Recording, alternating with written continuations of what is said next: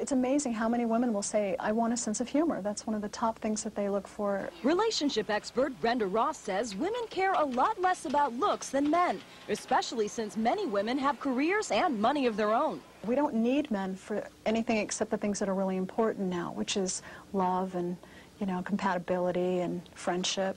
I think that one of the biggest mistakes people make when they write a profile, they don't realize that they're being negative. Huh. Like what? Well, example of that. Let's say that I've, you know, had some bad luck and my last 3 boyfriends, you know, dumped me and for no reason. And so I'm a little bitter.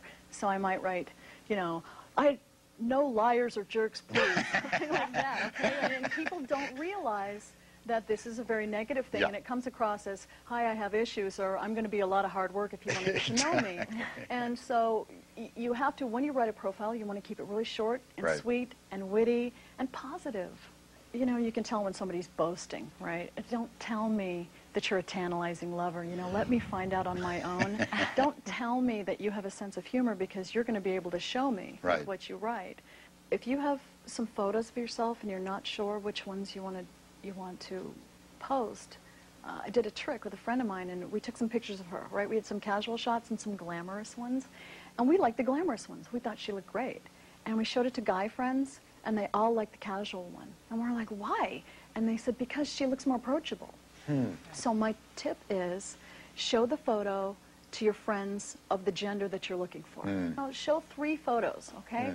One nice close-up, one where you're dressed up really nice, you know, where you feel good about yourself. Maybe you went to a party or something like that. And then I say a candid shot, where you're doing something fun, you're having a good time, you're not looking at the camera, you know, one of these, something like that. What I notice with profiles is I think guys are pretty honest, I think, because I'm looking through them all, and, you know, and they seem to be the ones that want the most help with makeovers. I'm not getting enough hits, what do I do? If you really want to connect with somebody, like, for me, I love horror films, okay? And they're going to connect with me, and somebody that gets it is going to respond in kind. Or not just online dating advice, but relationship advice. You know, if you need help with any aspect of your relationship, I can help you with that.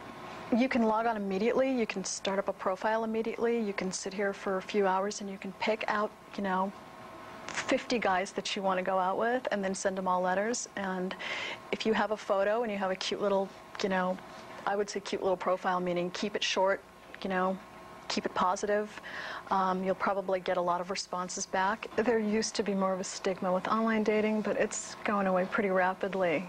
It's like when the telephone first came out, people were like, what is that? You know, why can't you just send a letter? But now it's a mainstream tool that we use all the time, and we wouldn't think of it, you know, any way other than, you know, I have to have this in my life. I have to have 3 or 4 of them, and I see that's where online dating is going.